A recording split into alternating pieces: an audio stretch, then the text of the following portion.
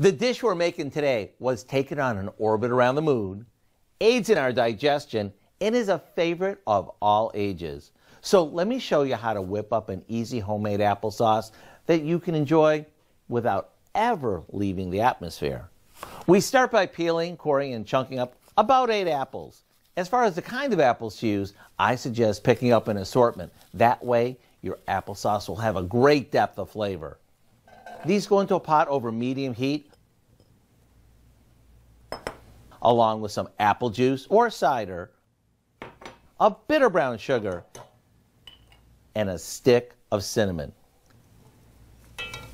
After it comes to a boil, lower the heat, cover it, and let it simmer. Make sure you stir it occasionally so everything cooks evenly. As for how long to cook it, well, that depends on how chunky or smooth you like it. Personally, I love chunky applesauce. Once it's done, you can use your homemade applesauce to dress up everything from pork chops to potato pancakes. Or you can eat it as is, which is my favorite.